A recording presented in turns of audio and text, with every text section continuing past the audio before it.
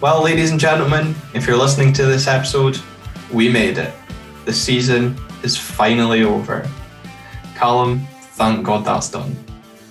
Oh, it feels so good after feeling so bad for the whole season. The season hasn't been pretty, definitely not defensively anyway. There's been very little highs, plenty of lows, but the season is now behind us. We would review the game, but let's be honest, nobody wants to hear about the game itself. We're all now looking forward to the summer and the rebuild that Jim Goodwin has in store for us. What we will say though, Calum, I think, is just a big thank you to all of you who have listened to this show, watched this show, shared this episode and this show in general throughout the season. It's really much appreciated. Certainly. I mean, you don't have to choose to tune into our thoughts. We're no more than just a couple of idiots that watch football, but it's appreciated that people do seem to tune in and enjoy it, whether it's in a sort of sadistic way to enjoy our misery, or just as, you know, a little bit more of therapy, perhaps, as maybe we're sharing some of the same thoughts. But it is much appreciated. I don't know, we'd still be doing it without you if anyone didn't tune in, who knows. So thank you very much for that.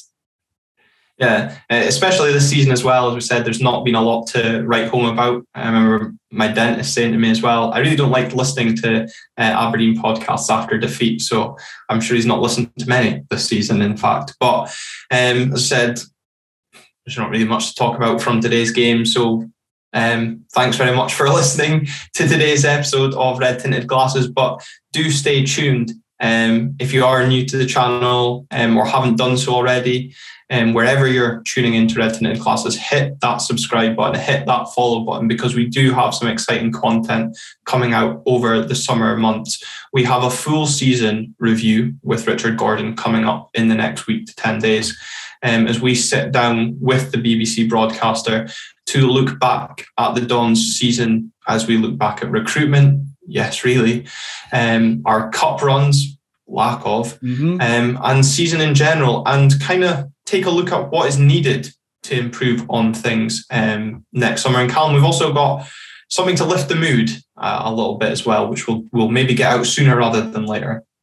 Certainly, I look forward to hearing the reaction to that. And also, if you do want to lift your mood maybe slightly, watch me be a fool of myself a little bit more in the summer to fill your time, and watch a half-decent, albeit not real, Aberdeen side, and please do head over to my channel on YouTube as well. It's just Calum Wright.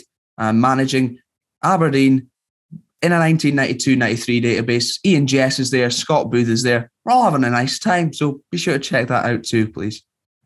Yeah, I'm sure many people will to lift the mood. And the five-a-side episode with Richard Gordon will be coming out shortly as well, where we look to pick the ideal five-a-side from the last 20 years. Great Britain and Ireland squad versus the rest of the world squad. Think it's easy?